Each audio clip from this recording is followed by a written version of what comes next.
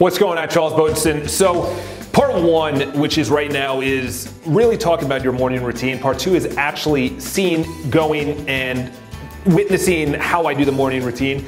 And really the biggest thing that you have to understand is that we all have morning routines. We all have a daily routine. We have a weekly routine, a monthly routine. And the thing is, most of us, we're not advancing.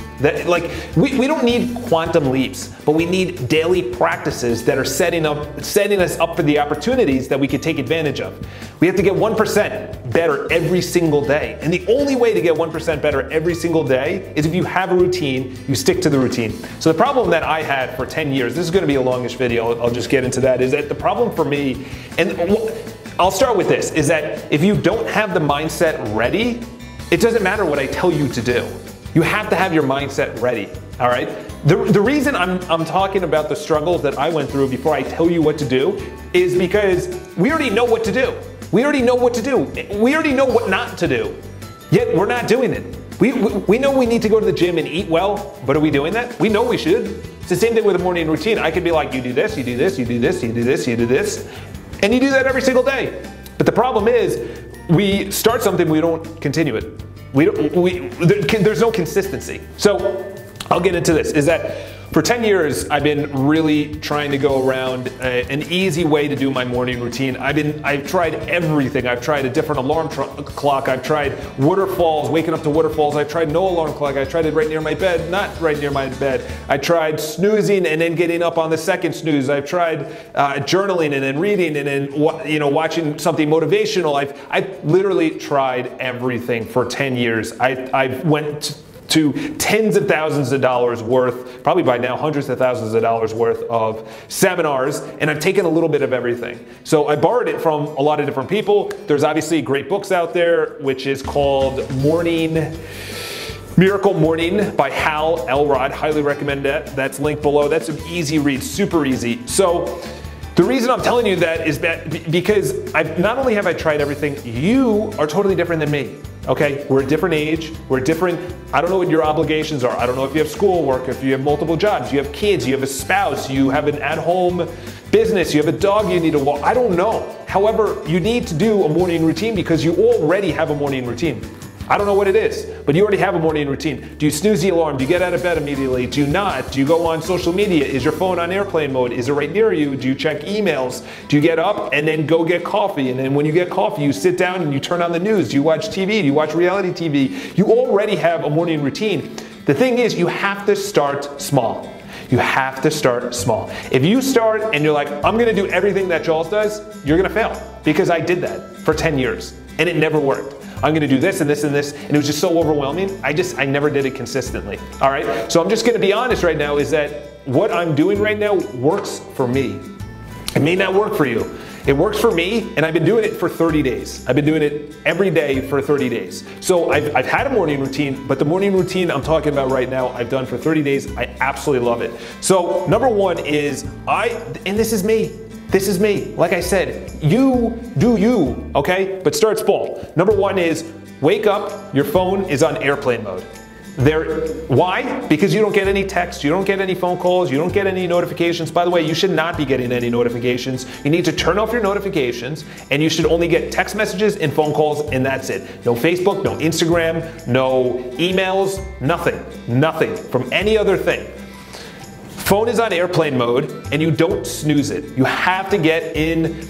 There's a YouTube video that I saw a little while back, and they said if you snooze your alarm, I think it was Mel Robbins. Mel Robbins, unbelievable woman, and she wrote the book, Stop Saying You're Fine. I'll link that below. And obviously the post, which has everything I'm gonna be talking about, is also linked below. So she says, when you snooze your alarm, it's like you're already giving into the day. You're giving into the day. That you're allowing that victory, that small little victory of turning off your alarm and getting out of bed, you already failed. You already failed.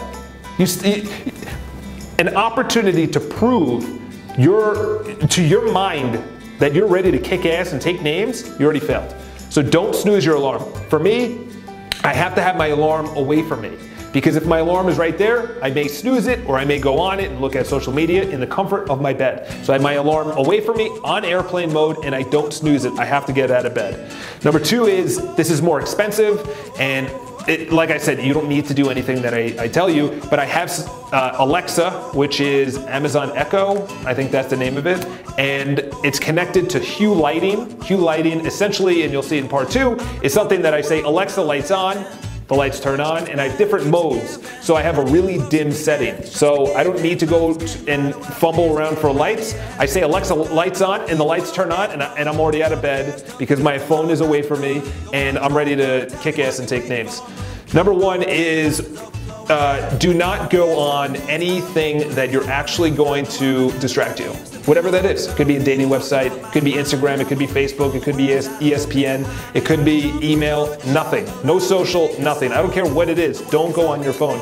Number 2 is I wake up an hour before I leave for the day. So a half an hour, I'm gonna get into the timing, a half an hour is dedicated to getting ready and half an hour is to the morning routine. So half an hour, I get my bag packed, I make my bed, I change into my gym clothes. All right, during that time, I put on Bose headsets. The Bose headset is noise canceling, it's Wi-Fi, or it's Bluetooth. It's expensive, you don't need to do that. However, when I wake up, I put on Brian Johnson. Brian Johnson is a YouTube channel. Highly recommend watching his stuff. I subscribe to it, which is $10 a month. Obviously, if you want, you can go over in the post and it has all of the links to sign up and everything like that. And I listen to it's a review of a book.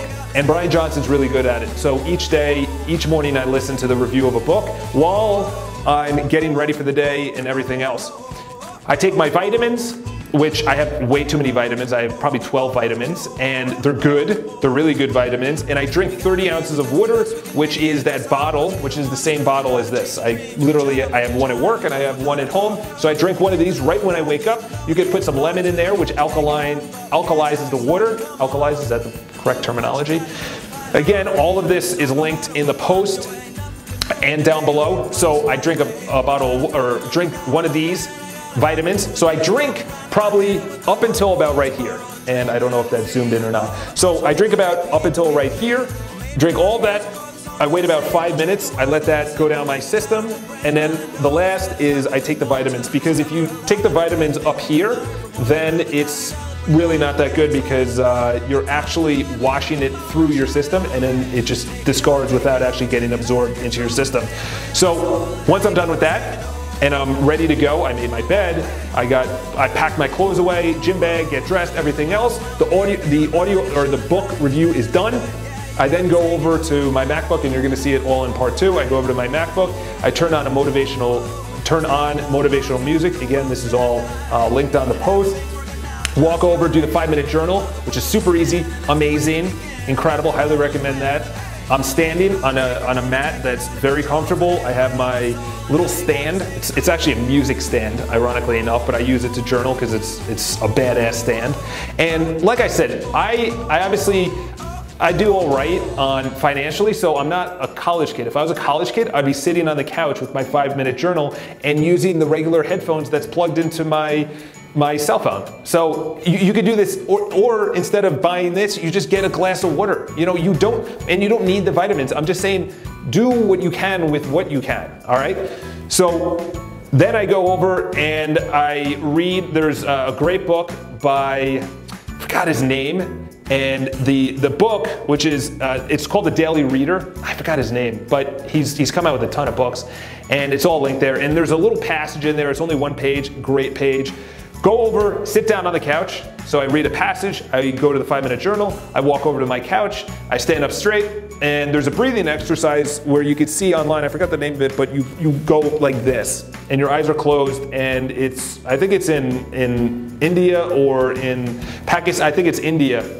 And it's a breathing exercise that really grounds you, grounds your heart, grounds your mind. And then I sit there and I do 10 minutes of gratitude, or 10 minutes. And I sit there for 10 minutes. The first 3 minutes, roughly, you know, it doesn't really matter. And I do 30 of these, and your eyes are closed, and you do it rapidly. And the first 3 minutes, I'm thinking of my body and saying everything is healed. And I just go into my body, and if there's anything, if there's aches or pains, or I don't know, I have, you know, a blister or something, I focus on, I say it's all, you know, healthy, it's all clean, it's all good. and anything, you know, like, because in the future, there's gonna be things like a stroke or a heart attack or cancer or something like that. So I wanna start now. And I just say, I'm healthy, I'm free, I'm blah, blah, blah. And you focus on your body. And actually, I imagine something like power, God, source, universe, whatever you wanna say, coming through my body and making me heal, making myself healed and just powerful. The next 3 minutes are about, and I don't have a timer, I'm just saying roughly. The next 3 minutes is about gratitude. I think of people that are really special in my life. I send them gratitude, I send them love, and obviously my eyes are closed. I then focus on what I'm grateful for. I always say my health, that's number one. Obviously all the people around me, my business, you know, my clients, anyone that means something to me. And even for the smallest things, Tony Robbins thought of this, just the smallest things, the chair I'm sitting on, the air I'm breathing, the heart that beats that I don't need to do anything for, the mind that allows me to move forward in the world or to get better or to read, to learn, my eyes, my hearing, you know, that I have my limbs, that, you know, I'm a young guy, you know, all these things that you need to be gracious for, you need to have gratitude for. And then the third part while I'm sitting there is about the day. How am I actually going to move throughout the day? Are there any challenges that I need to conquer? And I imagine myself conquering those challenges. So moving on real quick, I then go over to the rebounder, and the rebounder essentially is a little area, or it's like a mini trampoline, and you bounce on it, and essentially it moves your lymphs in your body. Look up the benefits of that. And the lymphs, because you've been sitting and you've been sedentary, your lymphs, which are pretty much like the ambulance within your blood, they need to move and they need to go around. And if you have clogged lymphs, that's not good, because that means you have inflammation, that you're not healthy, you're not moving, you're not exercising, you're sitting down a lot. So that kind of gets the lymphs going, and it's bouncing around and everything else. Obviously it gets your heartbeat going, it gets your mind going, and then when I'm standing and I'm bouncing around, not too high, you know, I live in an apartment building, so I'm bouncing around, I'm looking at a mirror, and I'm reading literally there's things that I read that I need to focus on for that day, you know, and I'll just give you an example of those things, because I'll give you what you could be reading. You could read anything. It could be your goals, it could be your gratitude, it could be a prayer, it could be, I don't know, whatever you want. But for me, it's essentially the items that I need to focus on. So I read 2 pages. It's not 2 pages, but the first part is, and for each day. So each day, so Monday, vision, virtue, question. Then Tuesday, I focus on what I need to focus on. And then Wednesday is about relationships. Friday's about values. So it depends on obviously the day. So then I read whatever I need to on that. And obviously the link for that is the examples are in there in the post below. And then the second part, which is the most important part, are things that I need to focus on, because I wasn't the most secure child growing up, so I need to get the confidence in certain areas, say selling or marketing or public speaking, or say relationships, or holding on to relationships with a client, with a girl, with my family, whatever the case is, being a good leader, being a good boss, being a visionary, a creative, whatever the case is. So I go over, and these are things that I say. I expect to win. I do the best I can. I live in abundance. This too shall pass. So this too shall pass is if there's something really challenging happening, whether I'm at the gym and I'm just really pushing myself and I just think about that and I'm ready to quit, and I just say this too shall pass. It's also like if something bad in business happens, I say this will pass. I say I take massive action, I invest in the process, I practice to get better. So that's all going to be linked up. You could read through that. You put whatever you want. You know, this changes, by the way, this changes like weekly, it could change monthly, whatever. Whenever I've already thought and have internalized something, like one of them is I step on the gas when succeeding. So in other words, what I would do is I would self-sabotage myself. I would succeed, whether in a relationship, in other words, like I'm in a really good relationship, but I've never been in a really good relationship, so I self-sabotage myself to not be good.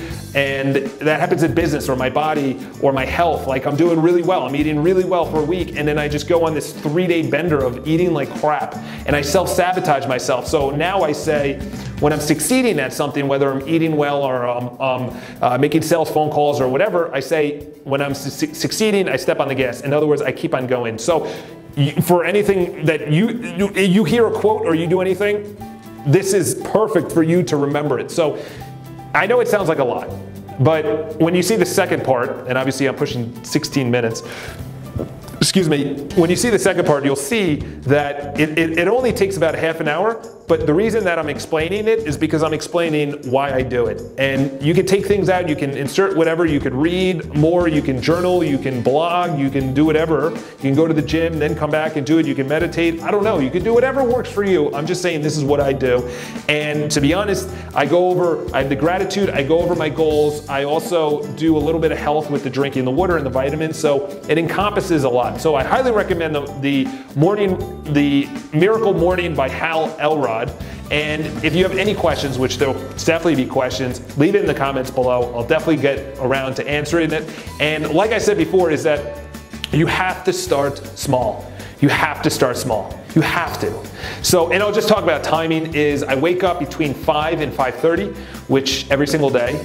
And the reason being is that number one is I'm a morning guy. I love the morning. I need to get things done. I'm not a night guy. You know, like, yeah, I'll be out and everything else. And when I'm in the mood to party or go to dinner or I'm at an event, I'm there fully. But I wake up at 5:30 and I'm in bed by like 9 roughly. And you're like, Charles, 9 o'clock? I know. I used to think 9 o'clock was like a time that I came home and then I went to bed at 11, but it's up to you. Start small. It's taken me years.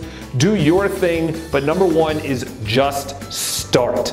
Just start. Start right now. Start today. Do something small. Be consistent, because if you don't have a morning routine that you're succeeding in life with, you don't have a morning routine. You just have a routine. You have a habit, and once you start the habit, you can't get out of it. So any questions, let me know. All the links and everything that I use are in the post and below. So have an awesome day. I'll talk to you guys soon.